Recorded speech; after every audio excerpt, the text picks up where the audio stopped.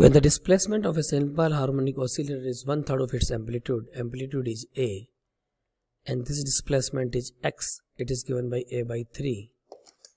Then the ratio of the total energy to the kinetic energy is x by 8, and we have to calculate that value of the x. Total energy is always constant SHM, that is given by half k A square.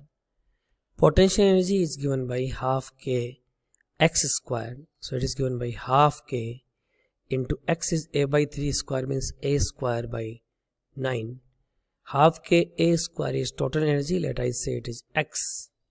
So you can say x is written here, so we can write it only E. So it is given by potential energy is given by E by 9. So what is the kinetic energy? Is total energy minus potential energy. So it is written as the 8 by 9 into E. So total energy is E. Kinetic energy is 8 by 9 into E. E will be cancelled, so it is ratio is 9 by 8. You compare this equation, I hope it is clearly visible. Value of the x is 9.